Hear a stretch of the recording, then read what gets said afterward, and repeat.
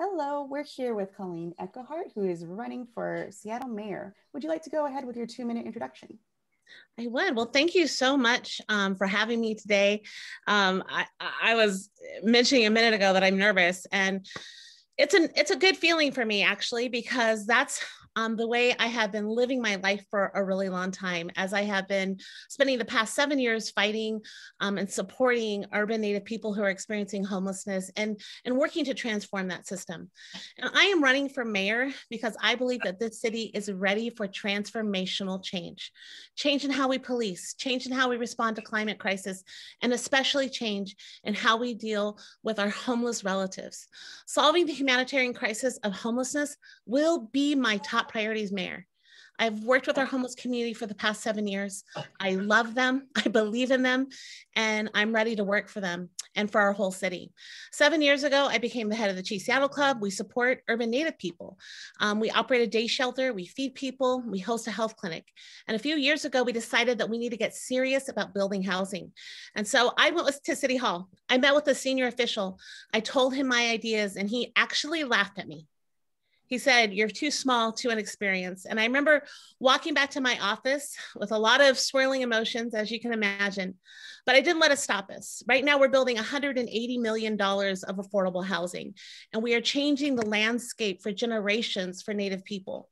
And, you know, we've had to be super creative. We've worked with King County to put surplus trailers on an empty parking lot to provide emergency housing.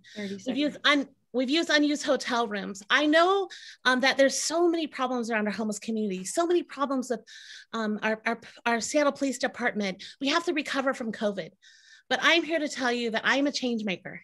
That's the story of my life. The story of my life is being nervous in new situations and getting out there and offering leadership to our community and vision for where we need to go. That's what I will bring as mayor. I love this city. I love the people that are in this city doing this good work. So thank you so much. Great, thank you. And so now we'll move into the prepared questions. And again, these responses are 2 minutes apiece. Okay. I'll post it into the chat box so you could read along as Alice asks the first one. Yeah, sounds like this will be up your alley. What specific actions will you take to address the homelessness crisis in Seattle, both in the short term and long term? Please address land use, zoning, revenue, regional collaboration, the role of social services, the role of the police and justice system. Yeah, absolutely. And you asked a lot of great questions there. Day one of Echohawk administration is we start the emergency housing program. That is 3,000 to 4,000 people on our streets right now who are sleeping outside. It's going to be an all of the above approach. It's going to take everyone in the city government to get moving and starting on this. And frankly, I'm part of the reason I'm doing this and running for mayor is because I am frustrated that we have not treated this like the emergency it is. I hope that in the first year, we bring in everyone into that housing. So that's the immediate first thing. Then we have to build the housing, the permanent housing. We cannot lose track that permanent housing is the solution to homelessness. I sit on the National Low Income Housing Coalition. I know the crisis that's there, and we are going to have to address zoning. We are going to have to think about changing zoning laws so that we can build denser and so that we can build up and so that we can create a city that really works for all of us and not just for the very, very rich. We have a tremendous crisis of mental health on our hands. And I will tell you that I have personally seen Seattle Police Department be incredibly harmful to people who are experiencing homelessness. That will not happen on my watch. We will move Seattle Police Department, and I actually was part of actually changing the navigation team structure 6 months ago now, and I will continue that. 30 seconds. And bring in the real people that know how to do this work. Another part of our plan is to create a volunteer corps. I hear people asking me all the time, Colleen, I want to help, I want to do something. So we will create that place where people can be a part of the solution. We can solve homelessness. We just haven't had the political will to get it done. I will do that. As far as funding, we're thinking about that 1% income tax that we can possibly do. Property taxes are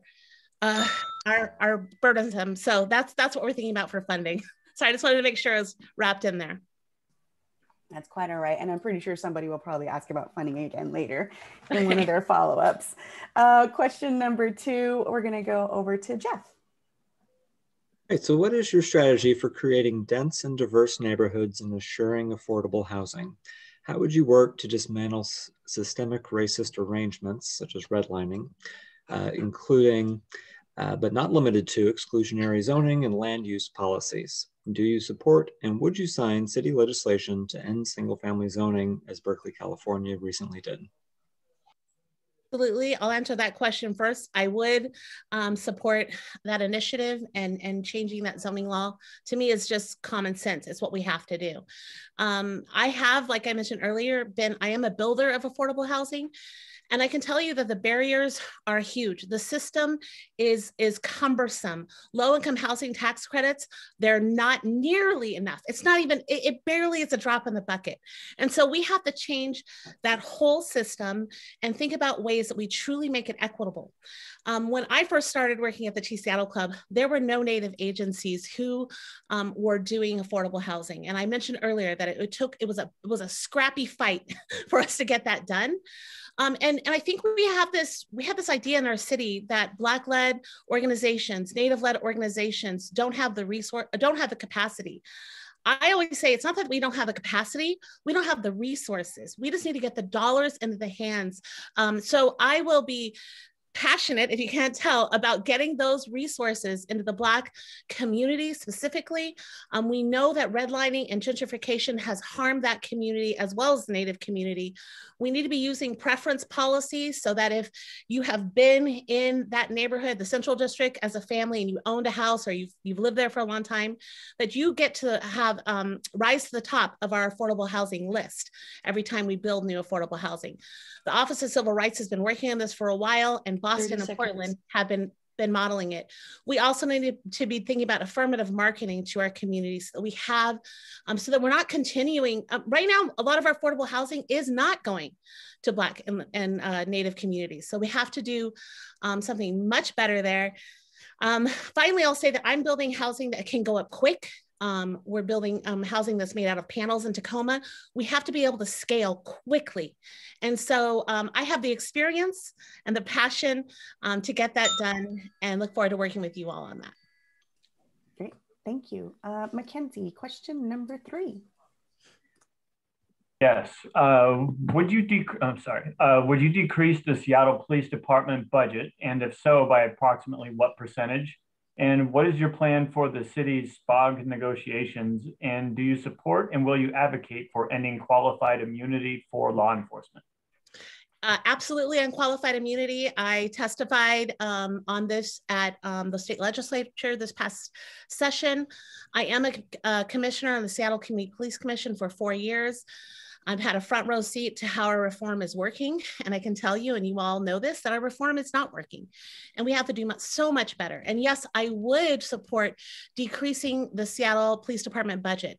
I can't tell you right now what exact percentage would be, because we have to look at that whole system. And I can tell you the places where I would make those decreases. So mental health, absolutely. I have seen police officers just continually re-traumatize our community. I have personally been a victim of racial bias.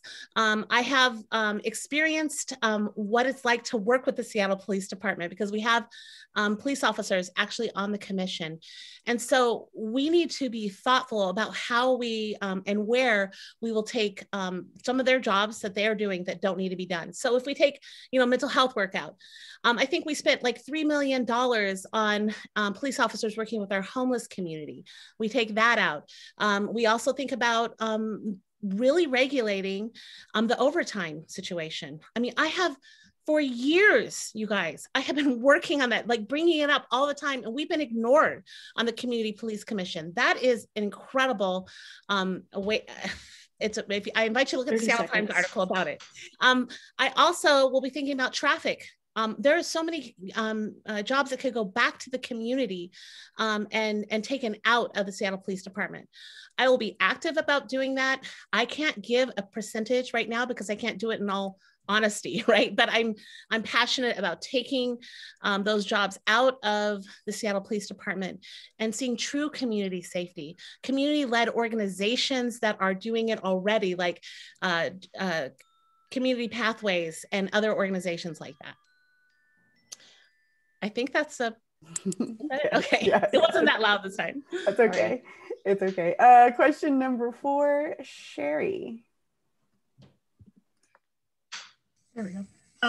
How will you prioritize transportation infrastructure for biking, pedestrians, public transit, commercial vehicles, and cars? Which do you view as most important to prioritize funds for?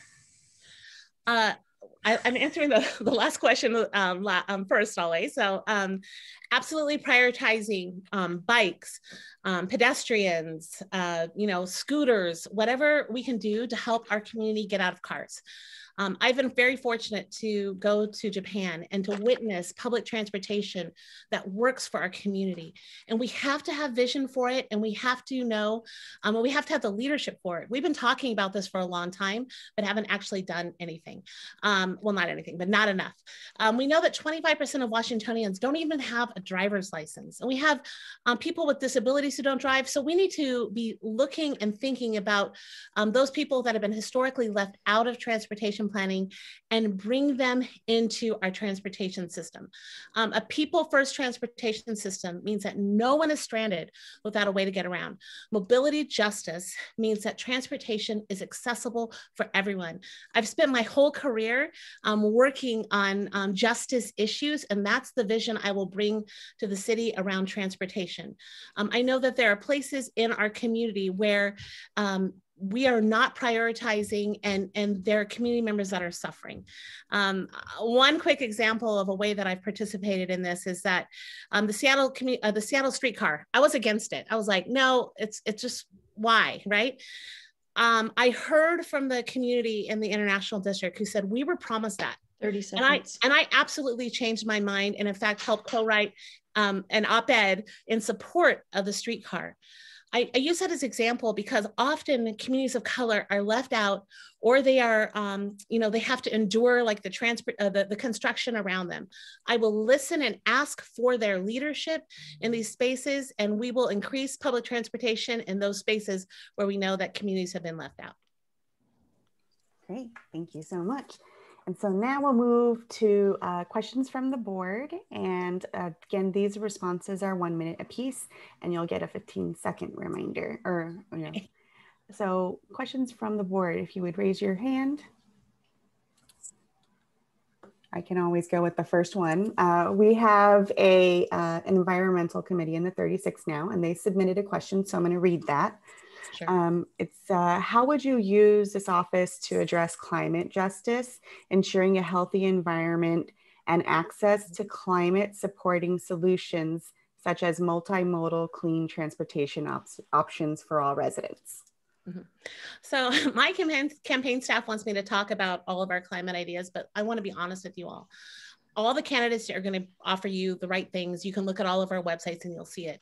But we know that since Greg Nichols launched the Climate Action Plan in 2006, that every year since 2006, climate emissions in Seattle have been going up every year. And in 2018, we said Seattle will be carbon neutral by 2050, and we're not even close to being on track to meet that goal. So even with good ideas and good policies and good words during election season, nothing's happening. Where's the disconnect? I think it comes down to courage. That's why we need transformational change in Seattle. It means making those hard decisions about density, zoning, transportation. It means standing up for climate justice for communities of color. I have a great track record of working with tribes. I would bring our tribal communities in to help lead this.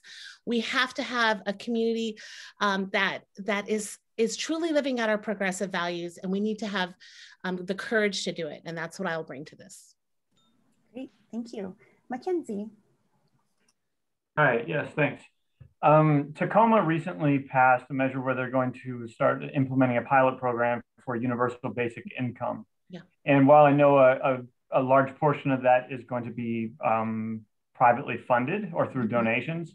I was curious if a model program like something along those lines is something you would be interested in implementing in Seattle. And if so, how would you go about paying for such a thing? Yeah. We were talking about this so much today in our campaign. Absolutely. I love the idea. I mean, I think I followed Andrew Yang, I think he's a really smart person. And I think it's a really brilliant idea. I've seen it work in the homeless community where we just give folks dollars and then they find their solution. But the reality is it's going to cost a lot of money. And where we will get that money from, I don't know, because we have a housing and homelessness crisis on our hands. My administration would be absolutely zero focus on solving that crisis. Once I get that figured out, then I would be open to thinking about a pilot project there, or maybe a pilot project along the way, something like Tacoma's doing, where it's just 200 people, and get some private dollars and to see what comes there. I'm a fundraiser. I know philanthropy in this city. I know the corporations that have been coming together to think about funding homelessness. I would reach out to them to see if we could fund it. I think it's a good idea, but we've got to solve homelessness and housing first. Great, thank you. Any further questions? Mackenzie, you still have a question or is your hand just up? Sorry, I forgot. That's okay. Further questions?